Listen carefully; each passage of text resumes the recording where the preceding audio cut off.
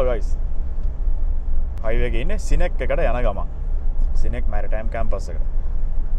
ගොඩ දෙනෙක්ගේ ප්‍රශ්න වගේක් තිබුණා පහුගිය ටිකේ කොහොමද අලුතෙන් කෙනෙක් නැවකට join වෙන්නේ මොනවද අවශ්‍ය කරන ලියකියවිලි මොකක්ද එතන ඒ කියන්නේ නිත්‍යානුකූලව නැවකට සම්බන්ධ වෙන විදිය මුලදී. ඒ කියන්නේ cook කෙනෙක් විදියට හරි එහෙම නැත්නම් rating ඒ කියන්නේ motorman ordinary OS ordinary seaman මේ ranks වලට cadet කෙනෙක් මේ ranks වලට යද්දි අත්‍යවශ්‍යම කරන documents කීපයක් තියෙනවා. ඒ ටික අරගන්න ලංකාවේ CINEC එක ඇතුළු වෙන නාවික ශාස්ත්‍රයට අදාළ ඒ අධ්‍යාපන කටයුතු කරන ඉන්ස්ටිටියුට්ස් කීපයක්ම තියෙනවා. අලුතෙන් නැව් වලට join වෙද්දී අවශ්‍ය කරනවා CDC කියන document එක. ඒ CDC එක අරගන්න විදිය ඒකට අවශ්‍ය කරන මූලික certificates වගේක් තියෙනවා. ඒක අනිවාර්යෙන් අරගන්න ඕනේ. ඊට පස්සේ තමයි CDC එකට apply කරන්න පුළුවන්. නාවික අමාත්‍යාංශය එහෙම නැත්නම් shipping office ministry එක හරහා. ඉතින් ඒකට අවශ්‍ය කරන documents ගන්න විදිය තමයි මේ වීඩියෝ එකේ මම කරන්න බලාපොරොත්තු වෙන්නේ. මොකද කීප දෙනෙක්ට පොඩ්ඩක් අපහැදිලි මේවා කීපයක් තිබුණා කොහොමද ඒක අරගන්නේ කොහෙන්ද ඒව අරගන්නේ කොයි වගේ මුදලක් යනවද කොච්චර කාලයක් යනවද මේ දේවල් ටික මේ වීඩියෝ එකෙන් අරගෙන එන්න බලාපොරොත්තු වෙනවා. ප්‍රධාන වශයෙන් documents පහක් අවශ්‍ය වෙනවා CDC එක අරගන්න. ඊට අමතරව ඔයා යන්නේ ඒ කියන්නේ නැවක සාමාන්‍ය departments තුනක් තියෙනවා. navigation, engine, catering. මම කියන්නේ මේ මොකක්ද බාහන ප්‍රවාහනය කරන නෞකාවල. ඉතින් navigation යනවා නම් navigation engineering මේ පැති වලට යනවා නම් rating වගේ යන්න පුළුවන්. එහෙම නැත්නම් cadet විදියට join වෙලා officer වෙනකන් උඩට යන්න පුළුවන්. catering යනවා නම් cooksලට ඒ training අවශ්‍ය කරන ඒ training කරලා experience පෙන්නලා CDC එක තියෙනවා නම් නැවට join වෙන්න පුළුවන්. ඉතින් මේ CDC එක ගන්න කරන අවශ්‍ය කරන certificates පහක් තියෙනවා. ඒ වලින් තියෙනවා කොහොමද අපි ගින්නක් නැවේ ඇති වුණොත් ඒක නිවන්න පුරුදු කරන එක fire fighting කියන certificate එක. ඊට පස්සේ ප්‍රථමාධාර first aid කියන එක. ඊට පස්සේ personal responsibilities ඒ කියන්නේ කොහොමද අපි අපේ වගකීම් මොනවද අපි අනිත් අය වෙනුවෙන් තියෙන වගකීම් මොනවද ඒක උගන්වන එකක් තියෙනවා. ඊට අමතරව කොහොමද අපි survive වෙන්නේ ඒ කියන්නේ හදිස්සියේ නැවක් අනතුරටපත් වුණොත් කොහොමද අපි නැවෙන් බේරිලා එන්නේ කොහොමද ඒකේ තියෙන බෝට්ටු පදින්නේ ඒ වගේ දේවල් කියලා දෙන එක තමයි අනිත් එක. ඊට අමතරව පස්සේ කාලෙක එකතු වෙච්ච ට්‍රේනින් එකක් තියෙනවා designated security duties එහෙම නැත්නම් ship security officer කියලා තියෙන officersලාට. ඉතින් ඒ කියන්නේ ඒක ආවේ ওই piracy attacks ඒ වගේ දේවල් නිසා මුදු මංකොල්ල කාර්යයන්ගේ තිබිච්ච ප්‍රශ්න නිසා ඒ certificates පහ තමයි මූලිකම අවශ්‍ය වෙන්නේ CDC එක අරගන්න.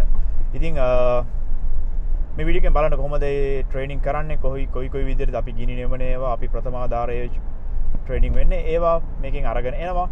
ඉතින් ඒ ටික ගන්න පුළුවන් ඉන්ස්ටිටියුට්ස් ලංකාවේ තියෙනවා. ඒ වලින් අරගෙන ඊට පස්සේ මේ certificates ඔක්කොම shipping ministry එකට අරගෙන ගිහිල්ලා එතනදී ගන්න ඕන CDC කියන document එක. continuous discharge certificate කියන එක. ගොඩක් අය අහනවා කොහොමද මේක කරන්නේ කොහොමද මේවා ගන්නේ ඒ ගැන දැනීම නැති අයට තමයි මේ වීඩියෝ එක අද ගොඩක්ම කරන්න බලාපොරොත්තු වෙන්නේ. ඉතින් බලමු කොහොමද CINEC එකට ගිහිල්ලා එතන ඒ trainings කරන්නේ certificates ගන්න. මොකද මම ඇත්තටම අද යන්නේ මගේ basic training refresher course එක කරගන්න. ලෝකයේ තියෙන නාවික ඒ නීති රීති අනුව හැම අවුරුදු 5න් 5ටම අපේ තියෙන මේ මම කලින් කියපු ඒ training එක අපි අලුත් කරන්න ඕන. අලුත් කරලා අපේ අලුත් certificate එක අපි අරගන්න ඕන. ඒක වෙනවා අවුරුදු 5න් ආයෙත් ඒ course එකේ refresher course එක.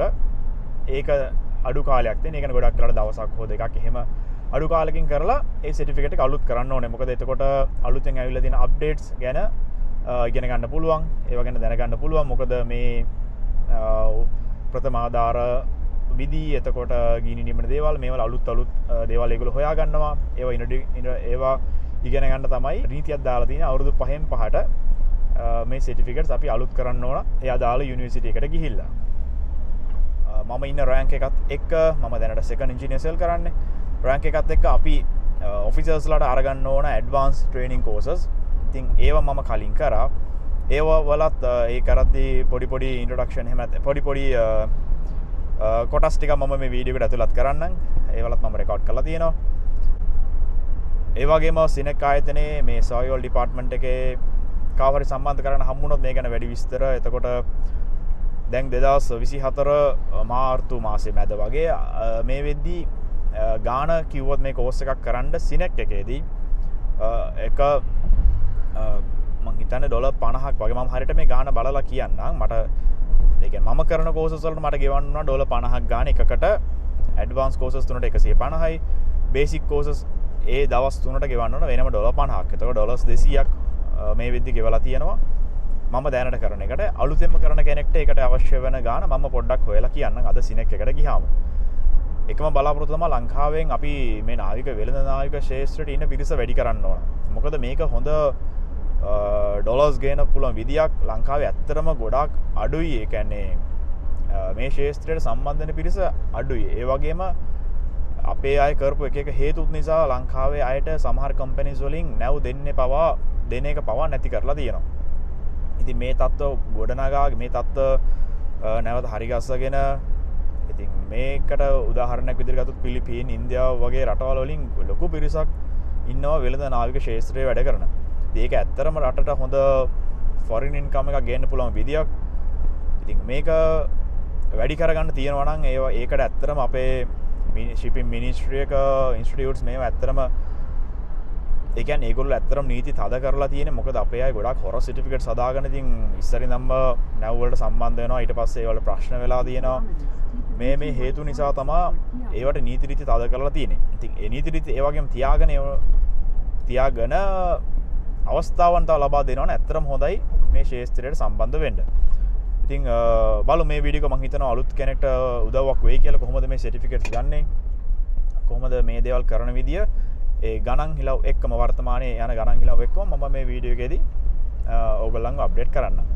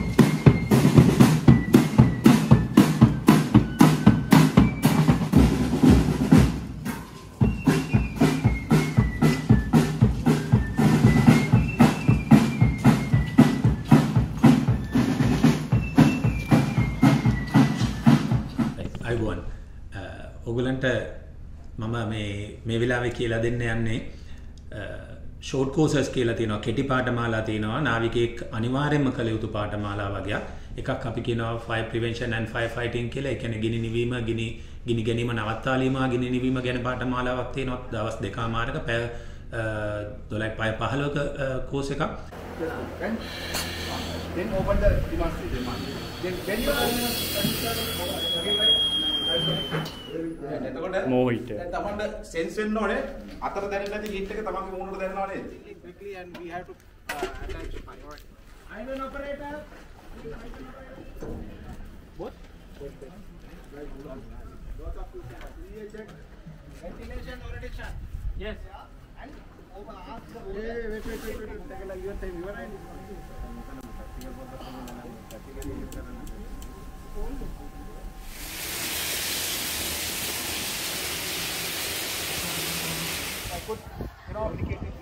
At the end of the extinguishing fire, already exhausted, full of sweat. What about everyone have to give support to 13:58? Yeah, 13:15. How many minutes? 13 minutes. 30 minutes. 13:45, 55, 30 minutes. Fire fighting practicals තිබුණා. container boxes 4ක් ඇතුලේ ඉන්දර දාලා එකකින් top එකකින් enter වෙනවා. ඊට පස්සේ එතනින් පහලකට ඇවිල්ලා පහලකින් ඊළඟ එකට move වෙලා ඒක තමයි ලොකුම fire එක තිබ්බේ. එතන මේ පේන ඇති container boxes. Okay. උඩ එකකින් enter වෙලා ඊට පස්සේ පහලකට ඇවිල්ලා එතනින් වම් පැත්තකට ඇවිල්ලා ෆයර් එක නිමලා කැෂුවල්ටි න 4 වෙනි එකේ ඔක්කොම නිමලා කැෂුවල්ටි වරගෙන එළියට එන්න තමයි තිබ්බේ සක්සස්ෆුලි කරා කොහමද ටයිම් පීරියඩ් එක ඇතුළේ ඉවර කරන්න හම්බුණා මම ආයි තව කෙනෙකුට ගියේ හොඳ එක්ස්පීරියන්ස් එකක් කාලයකට පස්සේ බීල් නිවන්න හම්බ වුණා ඒක කරා දැන් තියෙනවා එළිය ඕපන් ෆයර් නිමන්න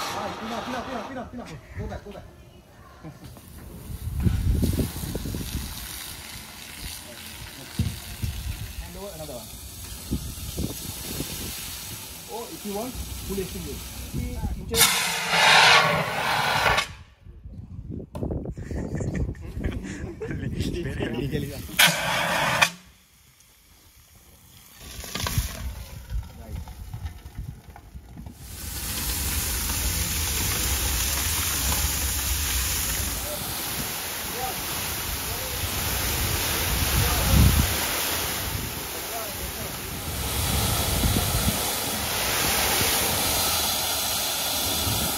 ඊළඟට personal safety and social responsibilities කියලා තියෙනවා අපේ සමාජීය වගකීම් ගැන දැනගන්න නාවිකයෙක් හැටියට ඒක පැය 18ක පාඨමාලාවක් කෙටි පාඨමාලාවක් ඊළඟට අපිට තියෙනවා elementary first aid කියලා අපි හැමදෙනාම දැනගත යුතු දෙයක් ඒක නාවිකයෙක් විතරක් නෙමෙයි ඕනම කෙනෙක් දැනගත යුතු දෙයක් ප්‍රථම ආධාර පිළිබඳ ප්‍රථම ආධාරය ජීවිතය බේරා ගැනීමට ලබා දෙන්න පුළුවන් උපරිම දේ ලබා දිය හැකි පාඨමාලාවක් ඒක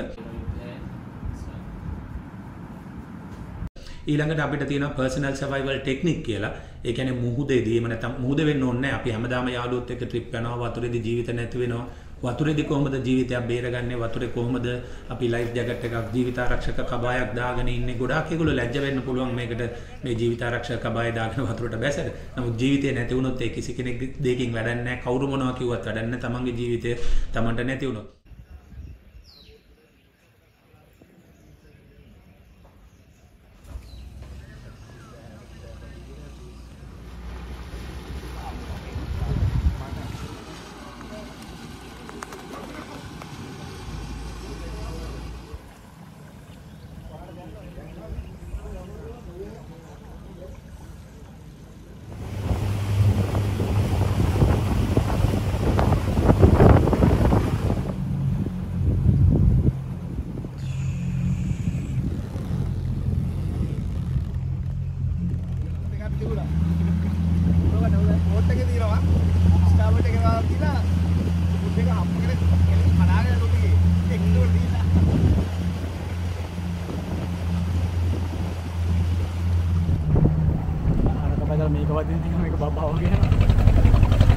Boat training at CINEC training center in Kalutara.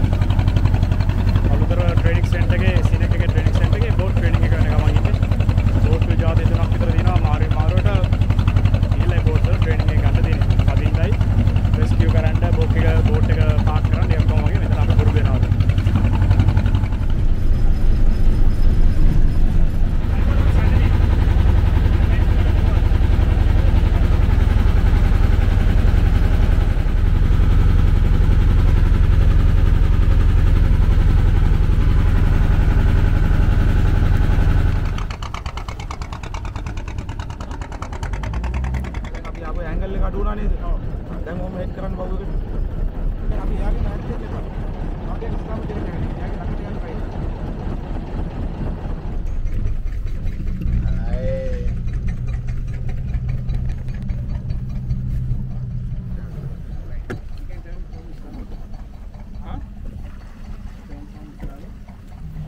යන්නේ නැහනේ.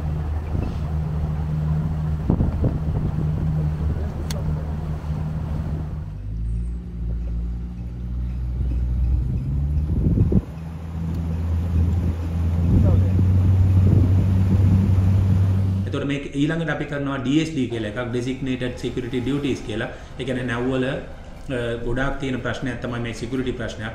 ඔයගොල්ලෝ දැනුත් දන්නවා මේ රතු මුහුදේ ඒ හරියේදී ඔය මේ නාවික කොල්ලකරුවෝ ඉන්නවා. ඒගොල්ලෝ එහෙම නැත්නම් ඔය ත්‍රස්තවාදීන් ඉන්නවා. ඒගොල්ලෝ පහර දෙනවා නැවට නගිනවා. ඒ වගේ දේවල් වලින් බේරෙන්නේ කොහොමද මොනවද කරන්න ඕනේ කියන දැනගන්න අපි කරනවා පාඨමාලාවක්. මේ පාඨමාලා ඔක්කොම අනිවාර්ය පාඨමාලා CDC සහතිකයක් continuous discharging certificate කියලා කියනවා අපි නාවිකයෙක් හැටියට නැවකට යන්න ඕන නම් ඕනම නාවිකයෙකුට අවශ්‍ය කරන CDC සහතිකය ලබා ගැනීමට උවමනා කරන කෙටි පාඨමාලා තමයි මේ CINEC ආයතනයේ CINEC කැම්පස් ආයතනයේ මේ පාඨමාලා හැම එකක්ම කරනවා. ඔයගලන්ට උවමනාව තියෙනවා නම් ඇවිල්ලා කරන්න පුළුවන්. මේකේ විශේෂ දේ තමයි නාවිකයෙක් හැටියට වෙළඳහා නාවිකයෙක් හැටියට යනවා නම් එක්කෝ ඔයා මෝටර්මන් කෙනෙක් වෙන්න ඕනේ. එහෙම නැත්නම් ඩෙක් හෑන්ඩ් කෙනෙක් වෙන්න ඕන. එහෙම නැත්නම් ඩෙක් කැඩෙට් ඔෆිසර් කෙනෙක් වෙන්න ඕනේ. එහෙම නැත්නම් ETR කියලා තියෙනවා, ETO කියලා තියෙනවා, ඉලෙක්ට්‍රිකල් පැත්තෙන් යන මේ මූලික පාඨමාලා කරලා තමයි CDC සහතිකයක් ගන්න පුළුවන්. ඒ මූලික පාඨමාලා එක්ක අනිවාර්ය කෙටි පාඨමාලා ගැන තමයි මම දැන් ඕගොල්ලන්ට කියලා දුන්නේ. ප්‍රශ්නේ තියෙන්නේ හැමෝම හිතන්න පුළුවන් මට බැරිද මේ කෙටි පාඨමාලාවක් කරන්න? මගේ දැනුමට මේක වැඩි කරගන්න කෙටි පාඨමාලාවක් කරන්න බැරිද? එහෙම නැත්නම් මට අවස්ථාවක් හම්බෙලා තියෙනවා පිටරට යන්න. ඒකෙදි ඉල්ලනවා මේ වගේ දේවල්. ඕනම කෙනෙකුට කරන්න පුළුවන්. ඕනෑම ළමයෙකුට ඕනම කෙනෙකුට ගැහණු පිරිමි ભેදයක් නැහැ. අපි දැන් ওই පැසෙන්ජර් ෂිප්ස් වල යන්නේ එහෙම සමහරක් ළමයි ඇවිල්ලා කරලා යනවා. ඒගොල්ලෝ CDC සහතිකය ගන්නෙ නැහැ. ඒගොල්ලෝ කරන්නේ මෙහින් අපිත් එක්ක තියෙන කෙටි පාඨමාලා ටික කරලා ඒගොල්ලෝ පිට රටවල් වල සම්බන්ධකම් එක්ක එහෙම නැත්නම් කොයි හරි කම්පැනි එකකින් ආපු වේකන්සි එකකට ඒගොල්ලෝ යනවා. එතකොට ඕනම ළමයෙකුට ලංකාවේ ඉන්න ඕනම කෙනෙකුට අවුරුදු 18ට වැඩි නම් මොකද අපි 18 තමයි බලන්නේ 18ට අඩු ඒගොල්ලන්ට අපි එහෙම කරන්නේ නැත්තේ ඒක අපිට ඒ පාඨමාලාව හදාරද්දී යමක් වුණොත් එම අපි ඒ වගකීම බාර ගන්න ඕන 16න් වැඩි කෙනෙකුට කරන්න පුළුවන් නමුත් අපිට 18 තමයි දීලා තින්නේ අවම වයස දීලා තින්නේ ඒ 18ට වැඩි ඕනම කෙනෙකුට ඇවිල්ලා මේ කෙටි පාඨමාලා කරගන්න පුළුවන් තමන්ගේ දැනුම වැඩි කරගන්න පුළුවන් තමන්ගේ ජීවිතේ බේර ගන්න පුළුවන් ඒ වගේම තව ජීවිතයක් බේර ගන්න පුළුවන් ඒකේ තියෙන සතුට ජීවිතයක් බේරා ගැනීම තමන්ගේ ජීවිතය බේරා ගැනීමේ තියෙන සතුට තමන් ගාව තව කෙනෙක්ගේ ජීවිතයක් බේරන්න තියෙන අවස්ථාව තමන්ට මේ කෙටි පාඨමාලා හැදෑරීමෙන් කරගන්න පුළුවන්. ඉතින් ඕනම ළමයෙකුට ඇවිල්ලා එක්වෙන CINEC කැම්පස් ආයතනයත් එක්ක ඔයාගේ දැනුම වැඩි කරගන්න පුළුවන් ජීවිතයක් බේරා ගැනීම සතුට ආදරය බෙදා ගැනීම කියන දේවල් හරි ඌමනා කරන දේවල් ජීවිතේට ඒවා සල්ලි වලින් ගන්න පුළුවන් දේවල් නෙමෙයි. ඉතින් ඇවිල්ලා CINEC ආයතනයත් එක්ක එකතු වෙලා තමන්ගේ දැනුම වැඩි කරගන්න ජීවිතේ සතුට ලං කරගන්න. ස්තුතියි. අනික තවත් දෙයක් මේ ඩොකියුමන්ට්ස් ෆෝජ් එහෙම නැත්නම් හොරට හදන තැන් තාම ලංකාවේ තියෙනවා. මේ නීති රීති ගොඩක් වැඩි වුණෙත් ඔය වගේ හේතු නිසා තමයි. මොකද හොර ඩොකියුමන්ට්ස් වලින් කලින් නැවවලට ගියා අනන්තවත් කට්ටිය. ඒ වගේ දේවල් ඒ අහු වුණා. ඉතින් එහෙම වුණාම ඉතින් ලංකාවේ නමටයි හොඳ නැත්තේ. ඒක නිසා ඒ වගේ වැඩ කරන්න යන්න එපා. මොකද දැන් මේ සර්ටිෆිකේට් එකක් ගත්තාම මේවල මේවල ඒ කියන්නේ සර්ටිෆිකේට් එක ඉෂුව වුණාම ඒක යුනිවර්සිටි එකේ අදාළේ ඩිපාර්ට්මන්ටල් කට්ටිය අත්සන් කරනවා. ඒ වගේම ඔයත් අත්සන් කරලා පස්සේ මේ ඔක්කොම ස්කෑන් වෙලා ඩේටාබේස් වල තියෙනවා. ඊට අමතරව ඒ අදාළ යුනිවර්සිටි එකෙන් ඒ සර්ටිෆිකේට් එක කෙලින්ම යවන්න ඕන නාවික අමාත්‍යාංශයට. ඉතින් ඒක නිසා ඔයා වෙන සර්ටිෆිකේට් එකක් හොර මාර්ගෙන් හදාගත්ත කියලා ඩේටාබේස් වලට ඒ සර්ටිෆිකේට්ස් යන්නේ නැහැ. එහෙම වුණාම ඔයා කෙලින් මෙතනින් අහු වෙනවා මේක නිත්‍යානුකූල නොවන සහතිකයක් විදියට. ඒ වගේ වැඩ කරලා අන්තිමට බ්ලැක් ලිස්ට් වගේ වුණොත් ඉතින් ඊට පස්සේ ඒ කියන්නේ මේ ෆීල්ඩ් එක ඉස්සරහට යන්න හරි අමාරුයි. ඊට අමතරව තවත් දෙයක් මේ ගන්න සර්ටිෆිකේට්ස් ඔරිජිනල්ස් ඔයා නැවට යද්දි අනිවාර්යයෙන්ම අරගෙන යන්න ඕන. ඒවා අවශ්‍ය වෙනවා ඉන්ස්පෙක්ෂන් එකක් හරි එහෙම නැත්නම් ඒවා අරගෙන යන්න ඕන අනිවාර්යෙන් ගිහිල්ලා කැප්ටන්ට හරි ඒ අදාළ ඒ ඩොකියුමන්ට්ස් බාර ගන්න නිලධාරියට නැවේදී බාර දෙන්න ඕන. ගොඩක් වෙලාවට කැප්ටන් ගාව තමයි මේ ඩොකියුමන්ට්ස් ඔක්කොම නැවේදී තියෙන්නේ වෙනම ෆෝල්ඩර්ස් වලට දාලා. ඔයා නැවට ගිහිල්ලා ආයි නැවෙන් බහින දවසේදී ඔක්කොම ඔයාටයි බාර දෙනවා. ඉතින් මුලදී නම් ගන්න හැම සර්ටිෆිකේට් එකම පරිස්සම් කරගන්න. මොකද මොකක් හරි නැති වුණොත් ආයි ගන්න ගියාම ඒකට මුදලක් යනවා. ඒ වගේම රස්තිය අඩු වෙනවා ටිකක්. ඒ හින්දා මුලදී ඉඳලා තියෙන ගන්න හැම සර්ටිෆිකේට් එකක්ම පරිස්සමෙන් තියාගන්න අවශ්‍ය වෙනවා. පළවෙනි පාර නැවට යන කෙනෙක්ට අවශ්‍ය විස්තර මෙම වීඩියෝ එකෙන් ලැබෙන්නේ නැති කියලා මම බලාපොරොත්තු වෙනවා. වීඩියෝ එක නරඹුවාට බෙවිනි ස්තුතියි. ආසනම් ලයික් කරන්න, වීඩියෝ එකට ෂෙයා කරන්න, යාළුවොත් එක්ක subscribe කරන්න The Traveling Mariner.